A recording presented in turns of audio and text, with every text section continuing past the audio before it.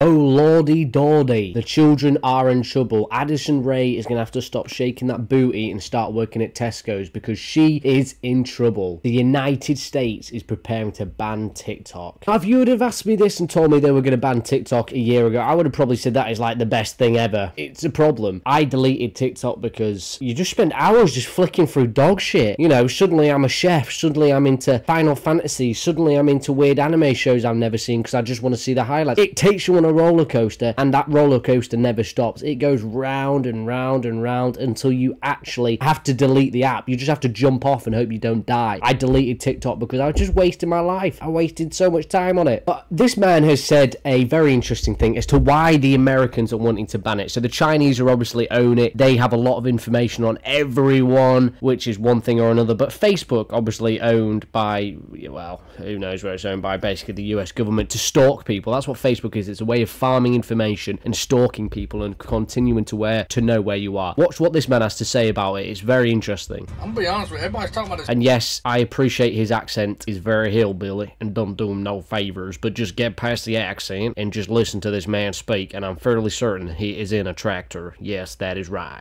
I think I'd rather the Chinese know my address and everything about me rather than the US government.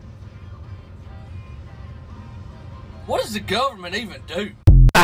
It's a valid point. What does the government even do other than steal your money and ruin your day? That's what I keep getting told and keep it happening to me. It's terrible. It's terrible. Horrible. No good, no good. But it's a valid point. Who would you rather stalked you and knew your information? The government? I suppose, yeah, they probably know your information anyway. But you know what I mean? It's the Chinese aren't going to do anything from over there. They don't give a shit what you're searching on TikTok. And it's more the premise, isn't it? That how can the government then control and tell you what you can spend time on? And they're saying, well, we don't own this, so you can't do it. Bro, America's all about free speech. You know, you have the right to believe what you want and what you think and what you say. It might get you in trouble, but that's the point of America. I think something is very stinky. They've said if the Chinese company ByteDance don't sell the platform, they're going to ban it. I think this is dog shit. I think they have got something seriously fucking sinister in their back pockets. How can the Americans ban TikTok? Or 140 million Americans use it apparently, which is a hell of a number. So they basically said that the Chinese company is collecting sensitive data. So they're trying to say that the Chinese are the bad guys, but really the Americans just want the data. That's the difference. They don't give a shit about the data. They give a shit that they can't have it. They want to have all this data on you so they can know everything about you, where you live, what you do, what you like, what you comment, what you having for tea. You know, shit like that. Soon there will be no, well, there already is nothing you can do without being stalked and harassed and, oh my goodness me. It's bad. It's bad. And like the man said, who would you rather had it? The Americans or the Chinese? In fact, they're not trying to ban TikTok for the reason that it's owned by China. You know how I know that? Because it's not fucking owned by China.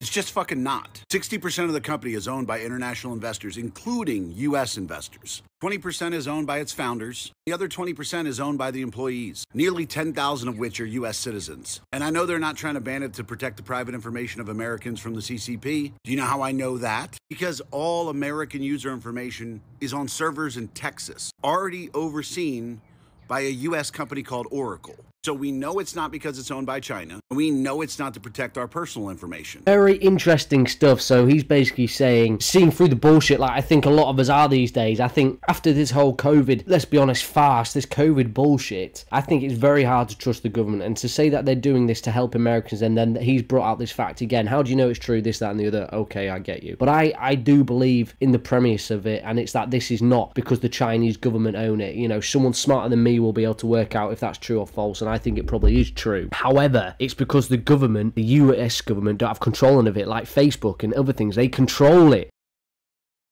So the only valid question is, why do they want to ban it? The answer to that is this isn't about TikTok. If you actually take the time and read through the bill that they just passed, there's one very important thing that this bill allows them to do. That is to shut down or take control of any social media platform that they claim interferes with the election. Oh. Do you hear that? So if something doesn't go the way they want in the election, i.e. Joe Biden winning, that fucking senile idiot. Don't get me wrong, I don't like Donald Trump, but how the if you're an American, how can you vote for Joe Biden? Seriously, you want that man the head of your country? Look at the wars that have started since he took office, but that's another question. So if you go against, let's say, you make a TikTok, I don't like Joe Biden because A, B, and C, they are able to then keep that content, you know, they might not delete it, but they'll hide it. They'll keep it really in a small, minute corridor where not everyone everyone, no one will be able to see it, really. So they'll control who sees it, how many views you get, that sort of thing, and it's not gonna help people like content creators on TikTok, whatever you want to call them. But these, you know, the government controlling who sees the content and what they want. If they see something, oh, we don't agree with that, that goes against us, delete it, get rid of it, hide it. You know, that's not free speech, bro.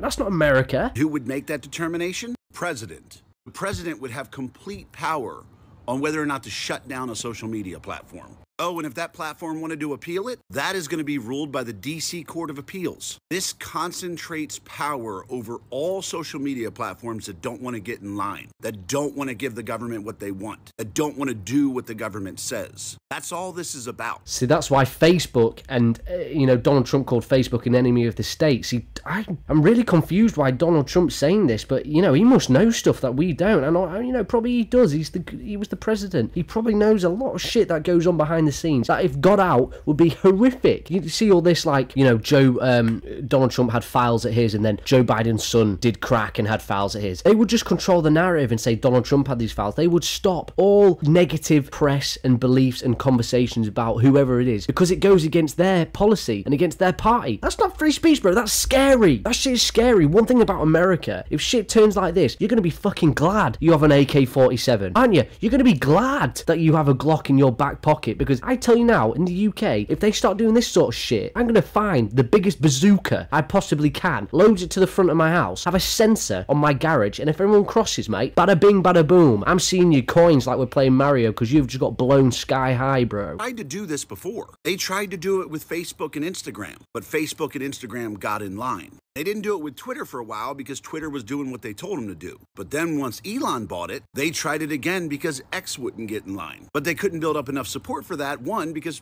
Elon's a fucking billionaire. And two, because he's an American who's liked, and they couldn't get enough support to shut him down. I have to admit, I think one of the best things for free speech in society is that Elon bought Twitter. Whatever your opinion on Elon is, I think he's quite funny, but, you know, whatever, what have you. Buying Twitter allows free speech. Unfortunately, people with free speech have good and bad opinions. Some might be horrible and sexist and racist. Others might be too left and really nice, alright? They're all annoying. The left and the right are fucking idiots, alright? This is old-fashioned, bro. We need to evolve. There is no left and right. There is opinions and beliefs. I'm not on the right, I'm not on the left, and I'm not in the middle. I'm not part of this politics bullshit. Because everyone and anyone in politics doesn't care about you. All they care about is money and becoming president or leading a country into another war. That's all they give a shit about because they want to be famous and remembered. Elon buying Twitter has allowed for free speech to be on the internet forever. He owns it. Obviously, free speech allows idiots to speak, and that's just unfortunate. That's how it's always been. Idiots spoke 3 billion years ago or 3,000 years ago, whatever. They just weren't able to tweet it on a computer and have it there forever. That's the difference between now and then. And it's ironic how this guy's actually made a TikTok about it. I've just realised, fuck me. So now they're trying it again using the specter of Chinese owned. Aren't you worried about your privacy? No, if I was worried about my privacy, I wouldn't use Google. I wouldn't use Alexa. I wouldn't shop on Amazon. I wouldn't use facial recognition on my phone. I wouldn't go on Facebook and Instagram because we know there's... That shit's fucking scary, bro. All that stuff you do, I have to admit, I'm going a bit senile and crazy here. I'm starting to like block my phone out. I've turned off Face ID. I've deleted it all because I don't want that shit. There's facial cameras that can follow you and find you. Bro, don't you need permission to stalk people? You know, stalking gets you in jail, but the governments do it for free. They can literally follow us round on cameras, find where we live. If you do that in real life, you get sent to fucking jail. You know, you have your mugshot put on Facebook saying, have you seen this man for stalking? You know, stealing our information. I wouldn't hold this phone in my hand because we all know it's listening. And people are wondering why the government was able to come together and agree on this. Why wouldn't they? Why would the government not come together and agree